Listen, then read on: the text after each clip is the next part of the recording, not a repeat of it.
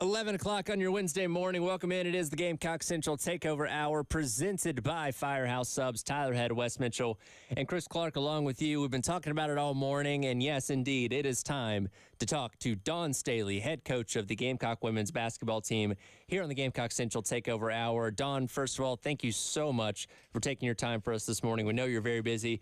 Coming off the undefeated national championship season, you were at Disney World. You're at the 76ers playoff game the other day, hanging out with Dr. J and Allen Iverson. You got a gift from Beyonce the other week. You're just living life big right now, aren't you? Yeah, it's a good time. I will say that. It's a really good time. You often reflect on what I was doing last year at this time, and it was the complete opposite. So I'd rather have it this way and exhaust myself celebrating than not. Coach, hey, this is Wes. Appreciate you doing this so much. And I wanted to talk a little bit about your team and just the buy-in from your girls as a whole. The fact that that there seems to be a willingness within your group of players to give a little bit on the personal end for the better of the team, obviously. And that allowed y'all to build depth and obviously accomplish the ultimate goal this year. What is it about this group, and how do you continue doing that moving forward now that the title is in the bag and you go for another one? What can you say about these girls and how they've just been able to make everything about the team? Obviously it takes just communicating with them, really directly and consistently.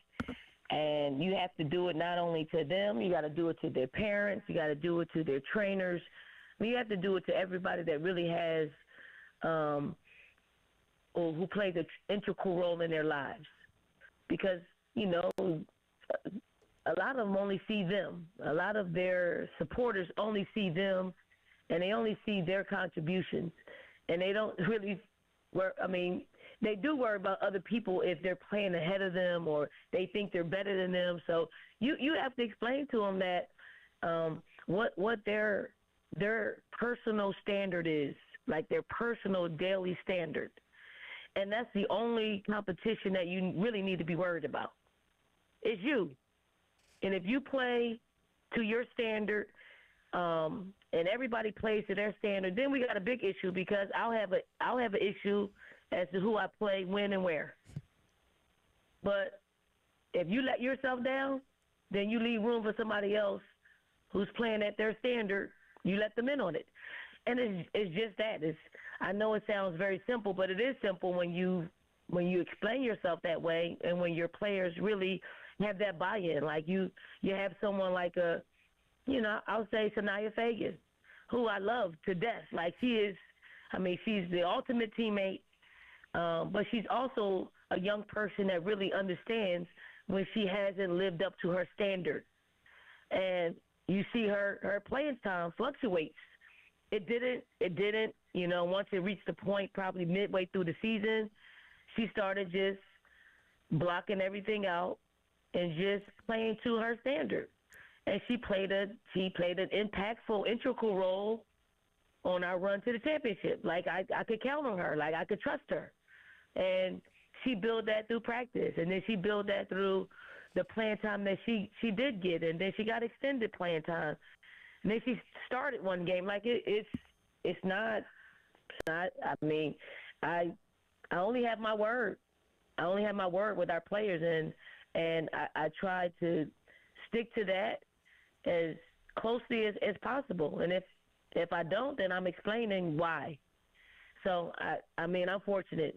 I'm blessed. I really am. Like every coach doesn't have the luxury that we have. Does it come with some heartache? Yes. It's hard to not play somebody that's talented, but not so much if they're missing class, or if they're not communicating, or if they're not playing to their standard. It comes easy, and they really understand that. Coach, when you look back on this season, one of the things that struck me was, you did obviously display your emotions after the game, and you addressed this. I think it was the first question in your post-game press conference after the national title game of, just kind of discussing your emotions. And I think you mentioned how far that this team had come from, game one to the final game, 38th game, winning the national title, and the growth that you saw in this team. And I know it was all really, really new, on the court after the game, talking Holly Rowe, press conference. Now that you've had some time to kind of decompress and look back on it, what does stand out to you about how much this team grew and just how they grew over the course of the year? I mean, it was, I do think at times basketball repays you. It does. If you're in it for the right reasons, you'll take some losses that you don't anticipate, i.e. last year, and then you get some wins that you don't anticipate. And for this team, I just, when I reflect on where we started from, in June, and then you take June, July.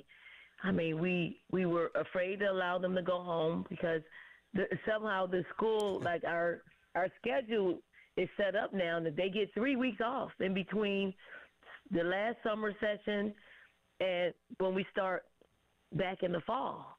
And it's never been that. It's been about 10 days for the most part, but now it's 3 weeks. So everything that we built, and then we had to build it from the ground up because they did not come in shape as a whole. And so I'm thinking we're going to have to start back over in August. And then they came in back in pretty decent shape.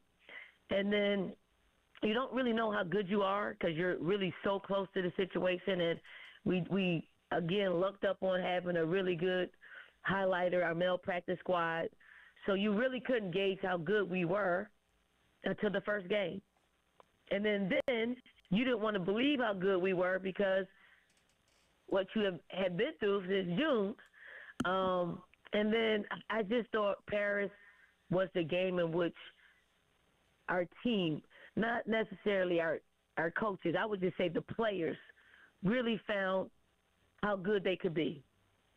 And then from that game on, they just started holding each other accountable. Like their competitive spirit came out in a number of different ways and through a number of different players. Like Ashlyn found her voice and her leadership voice, but it came through just being competitive and not wanting to lose. And each and every person took a turn in leading our group. The things that they said to each other, the accountability they held each other to. I mean, it was really beautiful. Because usually we have to do some life skill stuff, and we did do some of that. Like one of our former players, Markeisha Grant, has a life skills business, so we wanted to give her some business while also just getting this team to get together, once a month. And it was nothing like dynamic. It was more like they did some like number painting and and they had fun. Like I think they're going to be bored with it, and I'm just trying to give Markeisha an opportunity to work with our team because she's done some great things in the community, so we wanted to allow her to bless us with her skill work and hopefully the team can get a little tighter with it and with every session of hers, with every game of ours, they just found a way to like each other, to love each other, and it was organic. It happened just like organic, and there's nothing that you could take from that. When chemistry is built from an organic place and a genuine place, you just really ride the wave as coaches. Coach Don Staley joining us here on the Gamecock Central Takeover Hour presented by Firehouse Subs. Coach, I want to kind of take a 10,000-foot view of the program now. You've been here since 2008, and when you came in here, the expectation was to win and have a lot of success. But 3 national championships later, you capping it off with an undefeated season this year. You sent countless women to the WNBA, and they've had tons of success in that realm. Could you have even foreseen back in 2008 what you would eventually build this program into today? No, I really, like my cup runneth over when it comes to the success that we've had.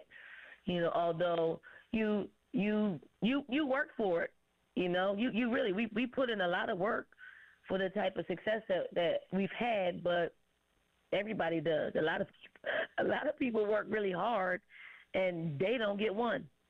We're very fortunate to get three, and you have to again reflect on the type of players, the type of parents, the type of fams, the type of administrators. Like we can't be as successful as we've been without the help from like all those entities, because you can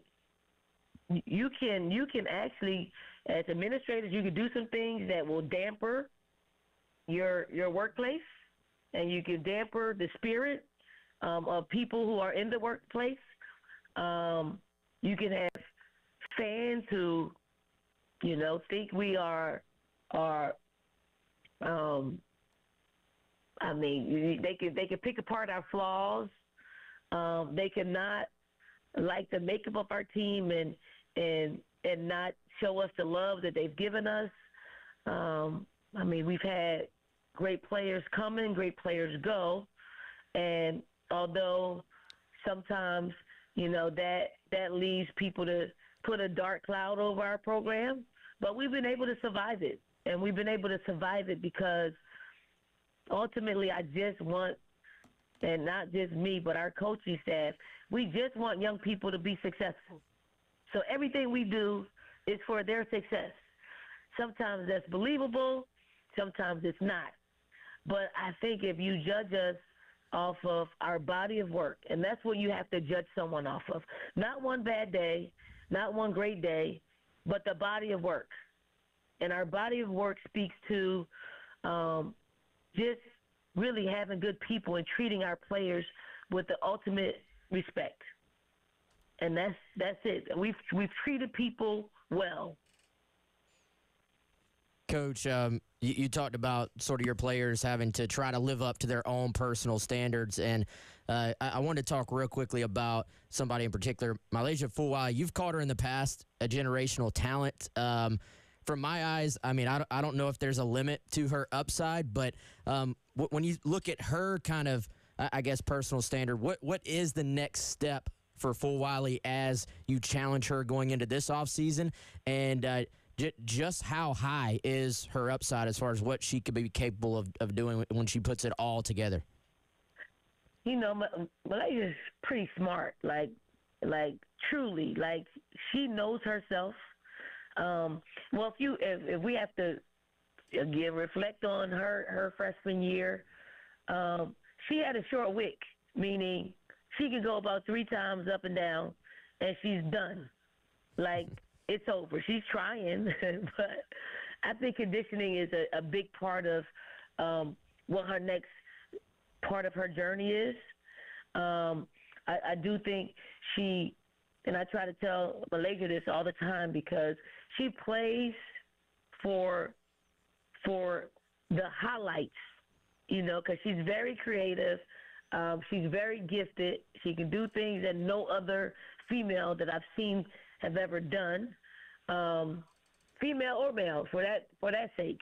But she plays to that. She plays to the crowd, and she wants to, you know, give them something exciting every time down. And so I'm trying to get her to play in between those moments, because that's when most of the game is being played. It is.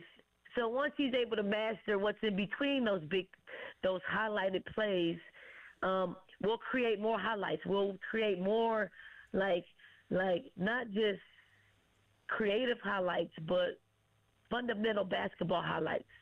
And that is beautiful basketball. Like it is. Like I thought she grew. Like if you ask her, you know, I always ask her, like, what were you thinking in this play? It could be a turnover, it could be a shot. Like one time, she started off a game where she was just passing. She was just doing a great job at just making the defense forget about her. And then she took probably a 4-shot, right? So, you know, you take a 4-shot, you're going to hear all of our coaches say, you know, make the extra pass. So she comes out of the game, and she heard us saying, make the extra pass. And I asked her, what was she thinking? So she says, I had been passing the entire half. So the defense more than likely thought I was going to pass. So I thought it was best to take the shot. Hey, I mean, that makes sense to me. That makes sense to me. I mean, so I was like, okay, that makes sense. Cool.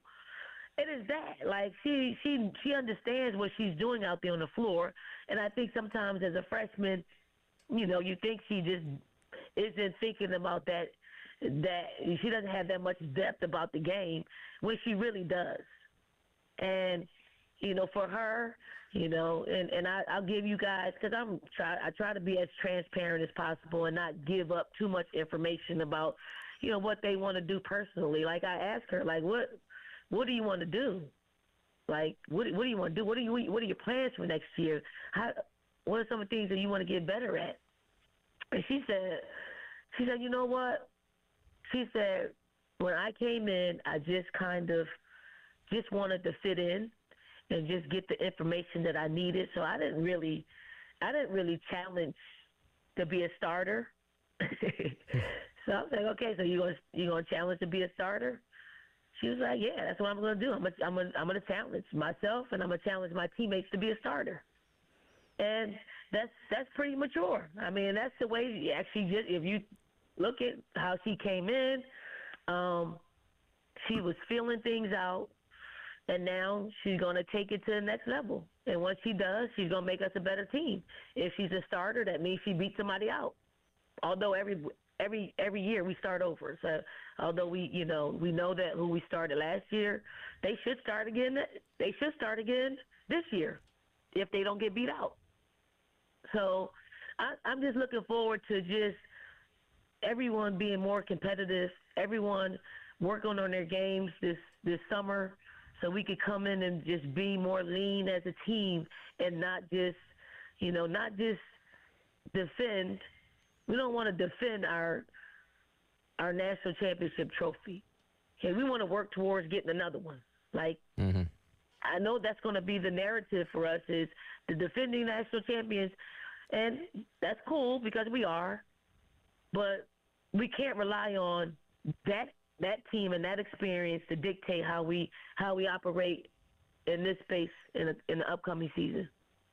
Speaking of that season, Coach, have you, I guess, and I don't know exactly what time of the year this kind of all takes place, but have you been putting together all the pieces for the schedule next year? Any little hints you can give us on possible big names being added? How does all that work? Scheduling is really hard. It's really hard because people don't want to play us. They don't. I mean, they don't. Like, I mean, and I mean, really good teams don't want to play us. And I don't get it. I really don't get it because people don't realize that it doesn't hurt you to play us. It only helps you. We all have a great net to start the season. It only helps you. Even if you lose, it helps you. So it's not to say I want people to play us and think they're going to lose, because you shouldn't. Like we play UConn. We kept playing UConn for the past 10 years.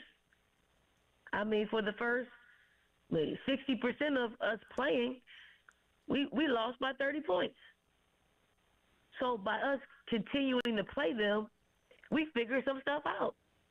You figure it out. You figure out what you need to do in order to compete and win against who I thought was the best team in this decade.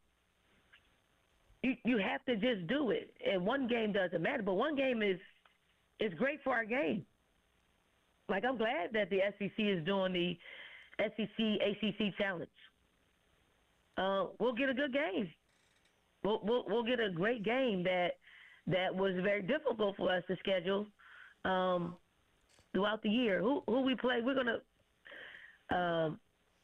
I don't know if I should say this, but we'll open the season in Vegas playing an opponent that is fluctuating because the opponent we were supposed to play is not going to play us anymore for one reason or another. So I mean, so it's hard for us to say. We'll play in Vegas though. I'll give our listeners that much. Okay. So we'll hopefully we'll get a big plane and take some fans and some donors and make it a great trip for everybody. Hopefully you'll be responsible and not gamble away, all your funds. But we'll go to Vegas. So where else will we go? We're not even finished our schedule yet. We got the ACC SEC challenge. I don't know who will play, but more than likely we'll play one of the top teams in the ACC. UConn comes back to us again because we went to them twice prior to them coming to us this year.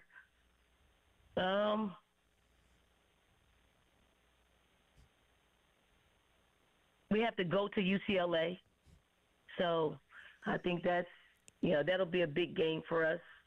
I don't know. We'll probably have some more big ones, but we got to sign the contract.